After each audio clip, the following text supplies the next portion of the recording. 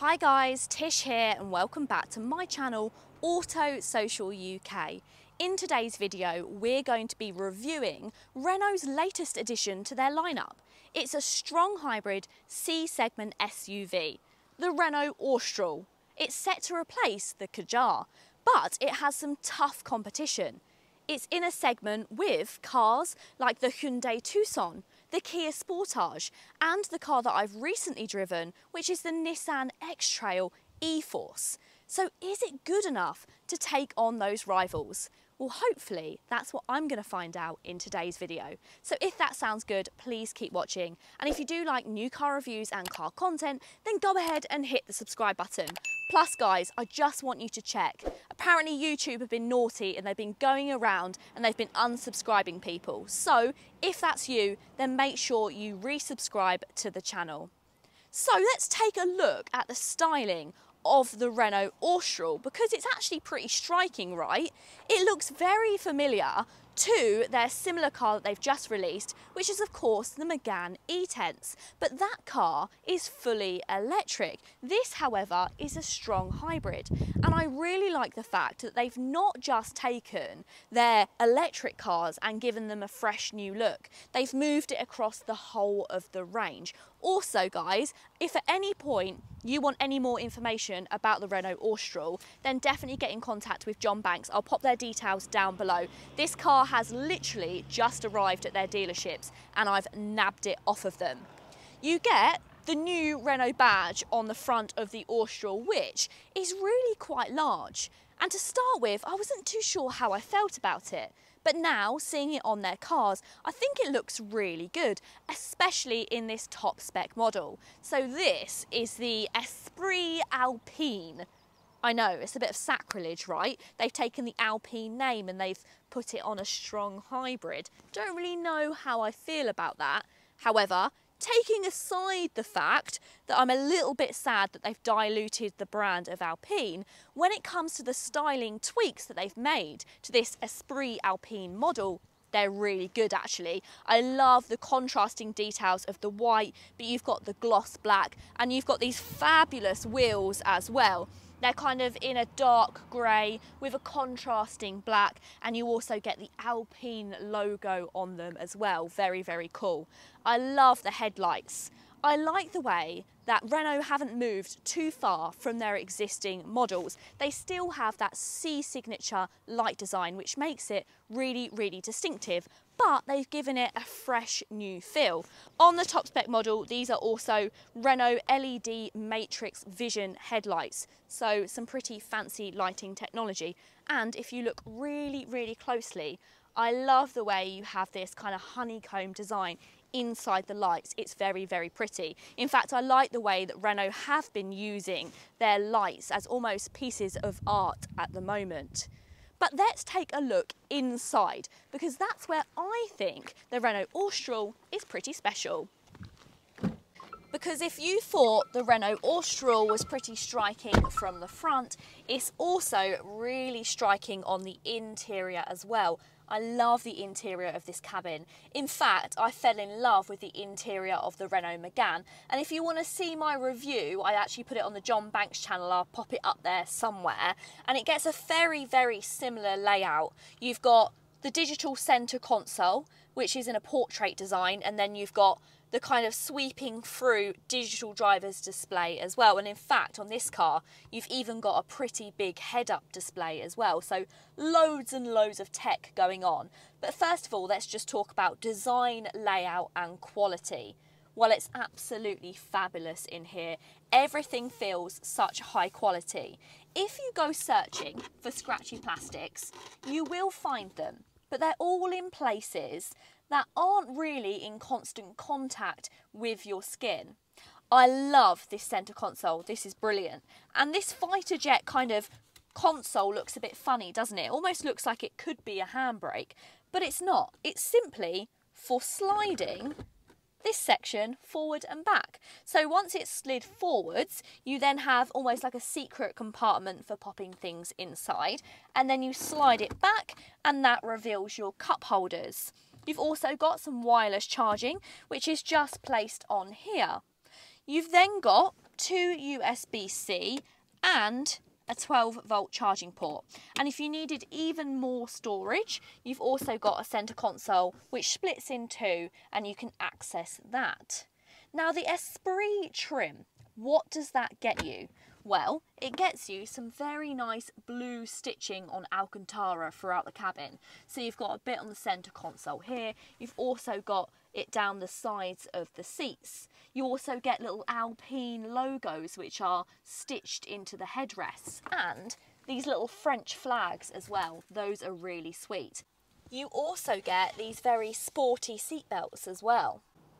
But one of my favourite things that you get with the Alpine Esprit trim is this steering wheel. So it's always in this shape and design, which I quite like. It's a rounded off hexagon, but when you go for the top spec Esprit trim, you get red, white and blue stitching along the top of the leather wrapped wheel. And then at the bottom, you get Alcantara. Now this is the perfect mix for me because it means that you get leather to the touch, but you also get that sporty Alcantara. However, there are things I don't like about this steering wheel, and that's the fact that this chrome detailing seems to get quite marked with your fingerprints. This car's brand new and it's already a little bit grubby. There's also a lot going on. So you've got the standard controls for your lights and also for your window wipers, but you've also got those paddles for your regenerative braking. You've got the gear selector, which is now behind the steering wheel, and in classic Renault form, you've also got your volume controls at the back as well. So there's a lot going on. And I'm about to make this a crap sandwich because that was the little crap bit that I don't really like. But here's another thing that I do like, and that's the buttons on the steering wheel. These buttons look all glossy and pretty, and they look like they'd be haptic, but they're actually not. These are physical buttons, and when you press them, they respond really well, and you're not going to hit them accidentally like you would do on the Volkswagen Group cars. In the UK, they've kept the lineup of Renault Austral pretty simple. Outside of the UK, you get some other engine options. However, we simply get the strong hybrid, which is definitely the best option to choose. That comes with a 1.2 litre petrol turbocharged engine, which doesn't sound a lot for this size of car. But remember, it's a strong hybrid, so that means that it's coupled together with a 1.7 kilowatt hour battery. That still sounds pretty small, but that hasn't stopped the Renault Austral from having some impressive figures. It gets 197 brake horsepower, which I actually think is the sweet spot in a car this size. Any bigger, and that's going to affect your mile per gallon, and any less, and it's going to feel underpowered, especially when you've got a full car. But actually, at all times, this feels pretty nippy. Of course, as you pop your foot down, you get some instant acceleration, and that's coming from the battery. That's definitely helped by that instant electric power. It feels very, very comfortable on the roads. It is on some quite big tyres, and you do hear that when you get up to kind of quicker speeds. And you do feel a few bumps on the road, but actually I think if you was to go to some of the lower spec models, you wouldn't find that at all. It'd be quite comfortable. I really like the layout as well. It feels very driver focused. It actually feels quite special. Renaults of old have felt a bit cheap and not particularly nice, but this definitely doesn't fall into that category. Okay, starting in upwards of £35,000, you would hope that it doesn't feel cheap. But that's not to say that other cars on the market around that price bracket are definitely feeling cheaper than the Austral. I would like the steering to be just a little bit stiffer so it gave you a little bit more driving engagement. But actually, for people that are going to be driving this car as family cars, I can't see that being an issue at all. And if you want a sporty car, then you're probably not going to pick something like the Renault Austral. Of course, space is very important in a family car, and luckily the Renault Austral gets lots of it. Because of its high roofline, it means I've got loads of headroom, even with this lovely panoramic sunroof. I've also got plenty of legroom as well. You do have a pull-out armrest, which has got a couple of cup holders, and you've got USB-C ports. However, it is missing things back here like perhaps rear climate control dials or some through loading. But it might not have through loading, it does have a rear sliding bench, and that means you can slide this bench forward and backwards to increase the boot space. I don't think the rear design of the Austral is quite as good looking as the front. However, I do quite like the way that these lights wrap its hips and they almost join in the middle. Once again, you've got that new Renault badge. Of course, at the bottom, you're not seeing any tailpipes. They're definitely moving towards a sustainable future and moving away from showing that they've got those performance orientated elements, because that's not really what the Austral is about. All versions get an electric boot, and inside the boot you'll find just under 500 litres. Now that isn't the best in its class. There are some rivals which get more. Can't remember which, but I'll pop them on the screen. But actually it's pretty competitive.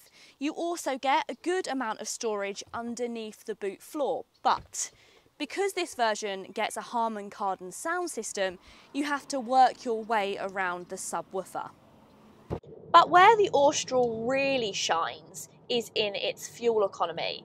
It does in upwards of 60 miles per gallon, and apparently at low speeds around town it can drive for up to 80% of the time in pure electric, which is really impressive.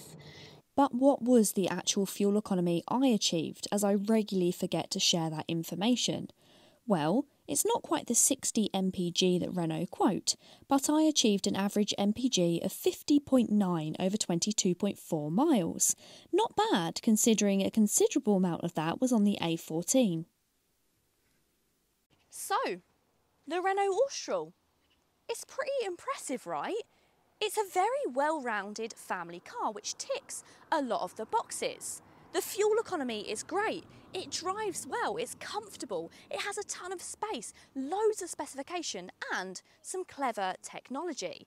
Renault have clearly worked really hard on that quality and engine refinement, and now I think it comes down to personal taste as to which family car you choose. But let me know, do you think that Renault have done enough to take on the likes of the Kia Sportage or the Hyundai Tucson? Perhaps you're still planning on buying one of the competitors. Let me know which one you're planning to buy down below.